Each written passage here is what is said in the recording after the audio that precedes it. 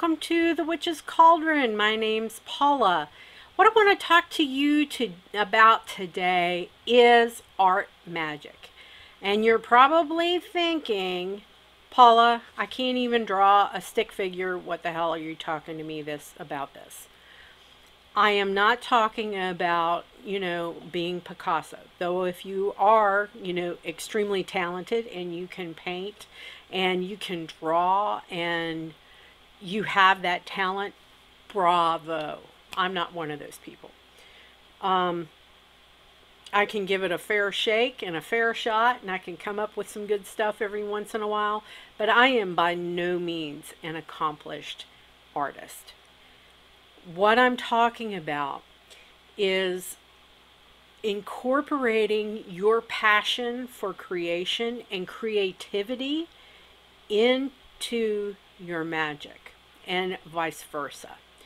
So let's say, let me come up with a few ways that you can do art magic. You can draw a mandala. Let's say and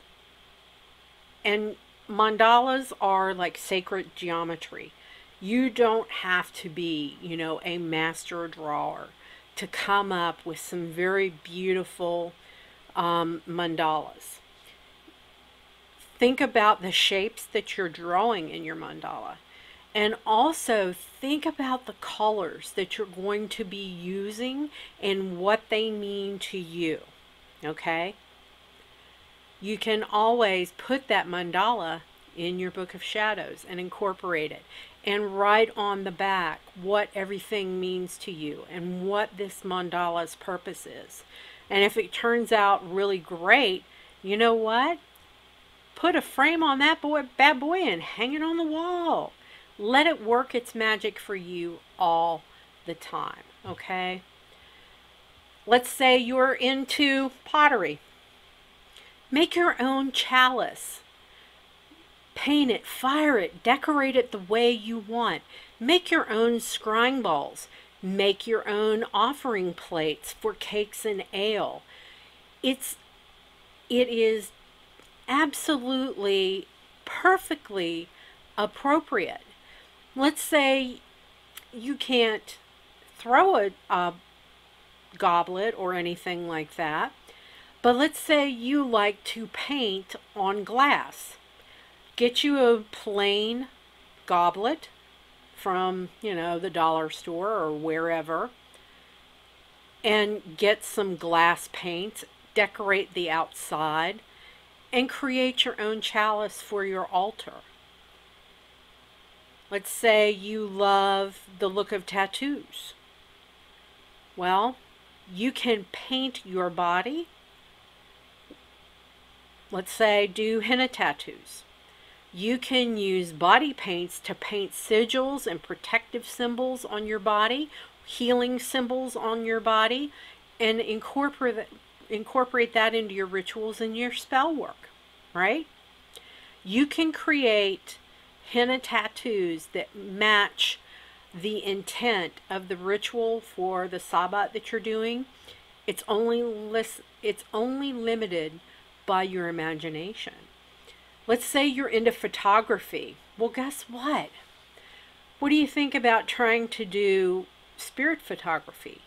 Go out with a night vision camera with infrared and, start out at maybe a cemetery or something like that, or even volunteer your services to a paranormal team in your area. You can also take pictures of nature that speak to you. Let's say a particular flower brings you joy. We'll go out and take you pictures of those flowers when they're in bloom, and then pick the very best one and have it blown up and frame it and hang it in your home. That love that you put into taking that picture translates because it puts a smile on your face when you remember what you did to pick that flower to take the picture, the day, what it was like. Is it a sunny photograph? Did you take it in the rain? Was it snow? What was going on? And it brings all those memories back. Let's say you're gifted with calligraphy. Then I bet you could have the most beautiful book of shadows and grimoires and journals anywhere around. And you could do decorative writing, something akin to what's in the Book of Kells. So think about that. Let's say you're an artist and you like charcoal drawing. Did you know that charcoal is great for banishing stuff? So think about that. Charcoal, draw a representation of something or a bad habit that you want gone from your life. Okay? When you're done with it, the trick is you have to burn it to release that bad habit to the universe and have the universe take it away from you. So you can't get too attached to your drawings when you're doing them for banishing. Let's see. Oh, maybe you're into mosaics. Make your own altar tile using your mosaic techniques to create it. Make sure you pick colors that mean something to you. Document the whole process in your Book of Shadows. Let's talk about natural art.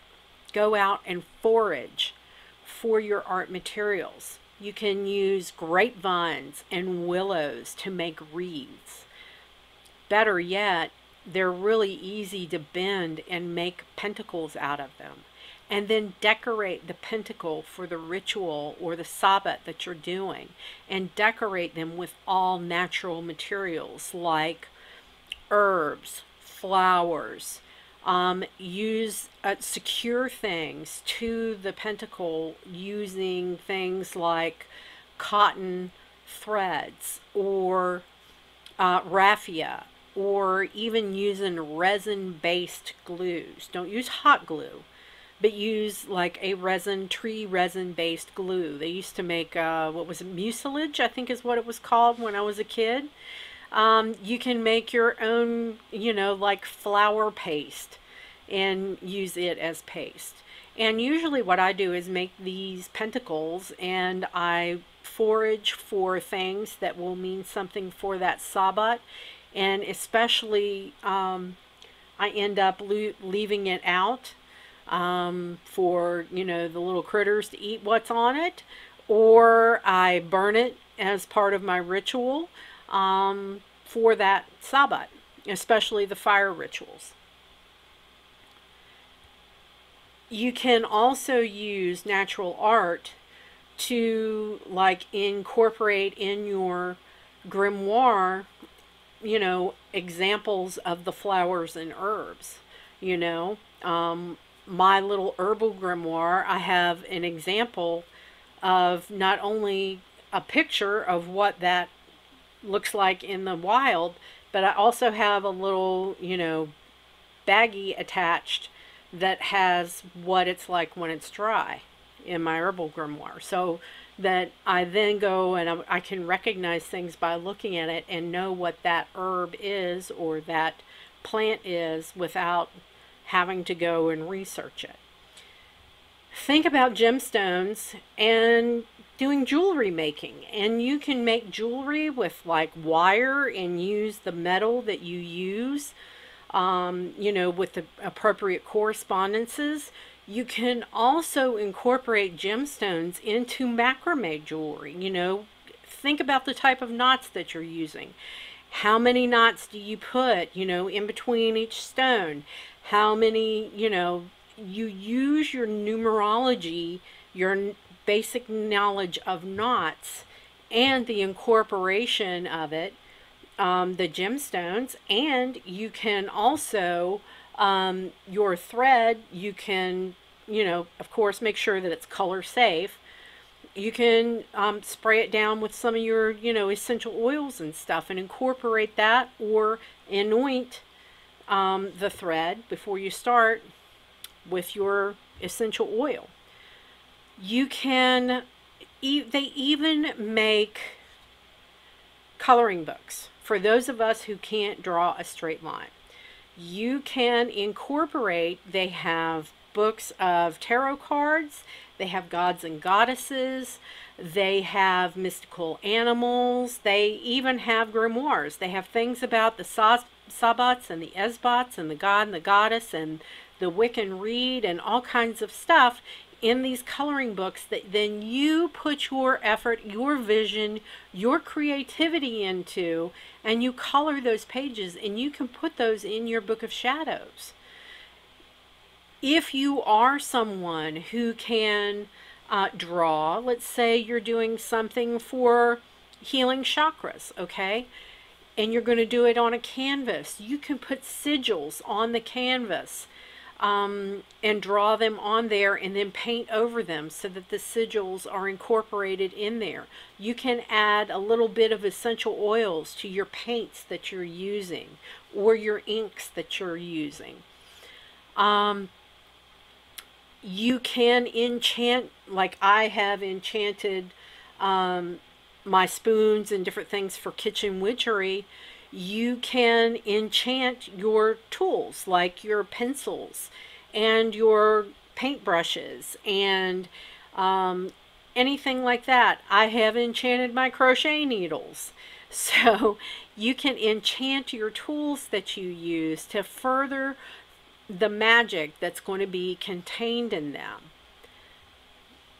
You can, if your creativity lies in like needle and yarn arts, and this would include, you know, bigger scale macrame or weaving or crochet or knit or embroidery or cross stitch, any of those needle arts.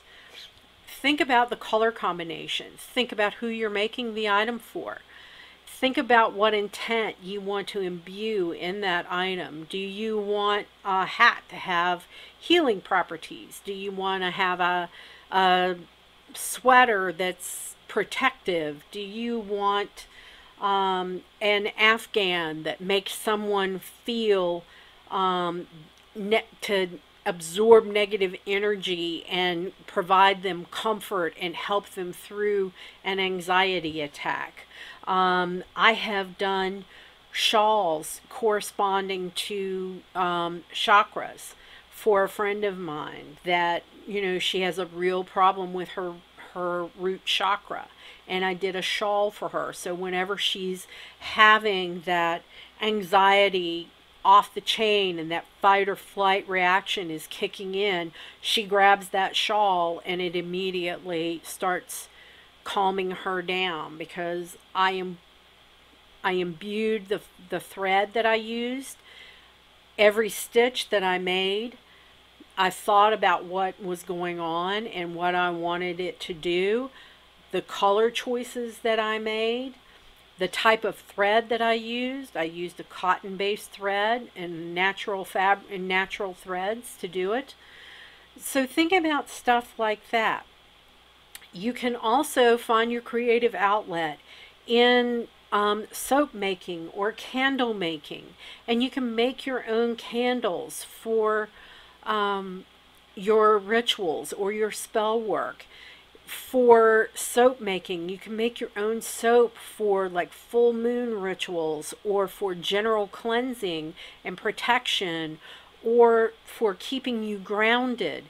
You are only limited by your imagination and your desire to create.